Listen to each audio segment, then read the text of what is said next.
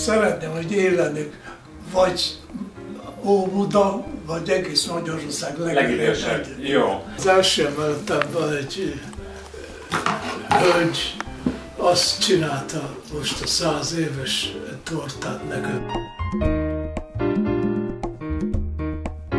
Először is egy műszerész írás voltam, akkor segéd lettem, akkor mester, levizsgáztam az első rádiót, meg a Dobjánis utcai iskolában, ott néztük végig. Dobos, ez a zongorista, ez meg én. 18 éves korban kezdtem el birkózni. Itt vagyok. Ja.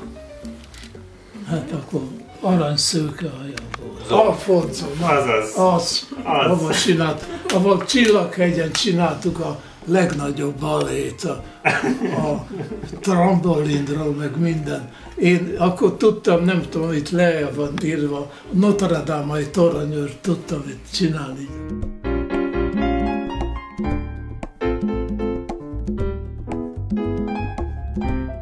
Két hónapig még munkaszolgálattan voltam megint Csepelen. 45-ben a kávéházban játszottunk, és akkor jöttek az oroszok, és az oroszok nekem a revolvert, és ha nem iszom ki azt a 2 deci rumot, vagy nem tudom mit, akkor lelő, hát mondjuk, nem hiányzik semmi. Tisztább volt minden, az út, stb.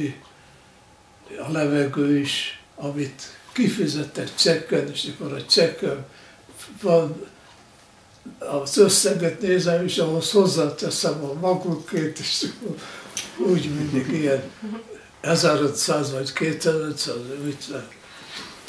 Most lehet, hogy csak egyszer egy évre adok egy nagyobb összeg, majd meglátjuk. Ha fiatalabb lennék, akkor elmennék magukkal. Elmennék mindenhova, Kínába, Japánba. Azon gondolkoztam, hogy kezdjek el megint valahol zenélni.